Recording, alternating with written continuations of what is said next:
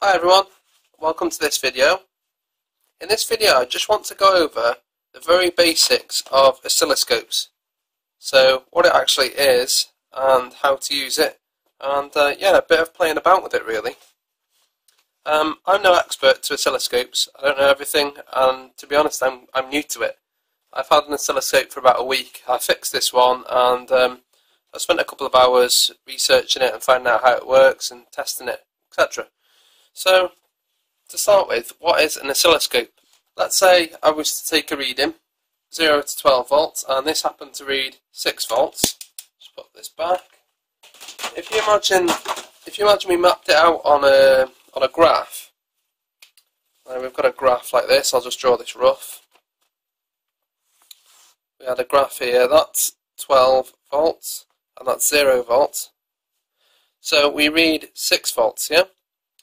Then, let's say, a second later, this can be in seconds, we take another reading, and a second later, it's still 6 volts. A second later, it's still 6 volts.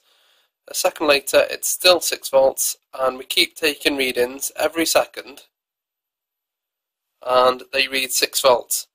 Now, if you imagine that we took them more than a second, we took them every 500 milliseconds, it would look like this. If we took voltage readings every,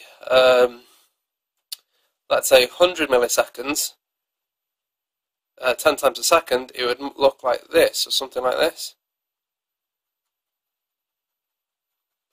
If you took 1,000 readings a second, it would look something like that. So, yeah, so we're taking voltage measurement readings every certain amount of time. And that's what it looked like. And that's what the oscilloscope does. Okay, so basically it's a glorified voltmeter. Now, there is something cool about the oscilloscope. It's good at recognizing patterns. And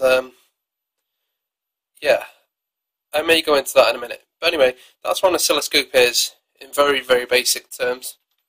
Oscilloscope, you can actually control the timing, you know, the readings that I've just mentioned. You can control the timings of those readings. So, over here, I've actually got a control that says take a reading every 50 milliseconds, 20 milliseconds, 10 milliseconds, 5 milliseconds, and it goes right down to very, very small time measurements. And then here, the axes, you can control how many samples per axis, or you can control how many volts are shown per axis. So now I'm going to just demonstrate the use of this this oscilloscope. Plug the probe in there. Is that in? Yeah, that's in. Now, I can't remember if this is calibrated, but I'm going to assume it is calibrated. So this is showing 6 volts. So if I put this to, let's say 2 volts, we'll take a reading every 1 millisecond. Oh, that's looking better. Focus. Okay, so I've got this thing set to take a reading every millisecond. The DC power supply is set to output 6 volts. So we're taking a reading every millisecond. We expect to see 6 volts, and I've got this set to show 2 volts per divide. So if I apply 6 volts, I would expect the graph to come up here. Anyway, let's try this. So I'll connect the plus to the plus and the ground to the ground. It's just disconnected there.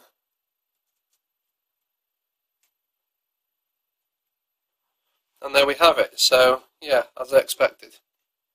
So, 6 volts. Now, if I start fiddling with this here, I'll put it up or down. You should expect the line to drop, and you can see it is. I'll put it down to 0 volts.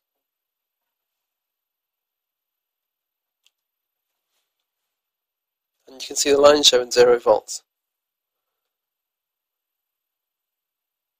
Now I'll put that back down and I'll change the divider. So I want it to show, I want the line to increase 1 block for every 10 volts. And let's try this again.